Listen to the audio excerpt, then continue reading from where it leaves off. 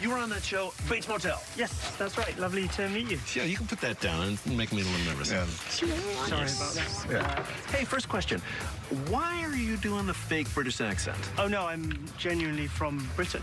Okay, so in your new series, The Good Doctor. Oh, you're playing a doctor, a British doctor. No, well, an American doctor, but... Well, that seems like a missed opportunity there. Yes, it's from David Shaw, the guy who created House. He decided to do a new medical show, and this is it.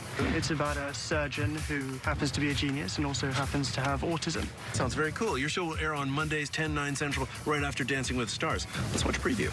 Yes, I think that's a brilliant idea. Brilliant. I love that accent. Marmalade. Marmalade. Oh, the Queen. The Queen. Brexit. Mini driver. Sean is a high-functioning savant. I met Sean Murphy when he was 14 years old. He was, and he still is, extraordinary young man.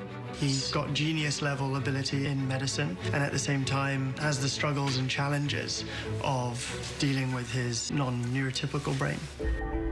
In a hospital, you're often dealing with life or death. Any situation where you have a pressure cooker of sorts is going to create potentially great drama. Autism, difficulty in communicating, difficulty in using language.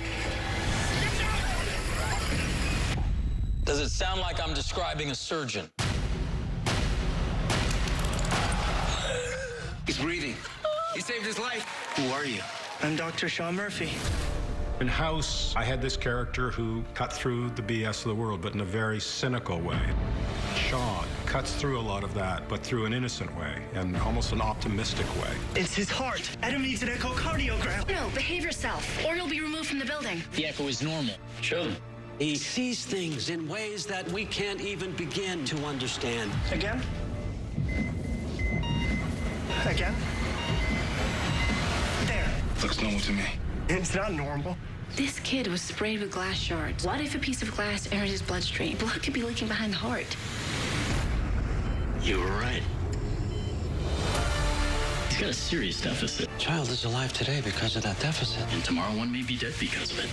We hire Sean, and we give hope to those people with limitations, that those limitations are not what they think they are, that they do have a shot.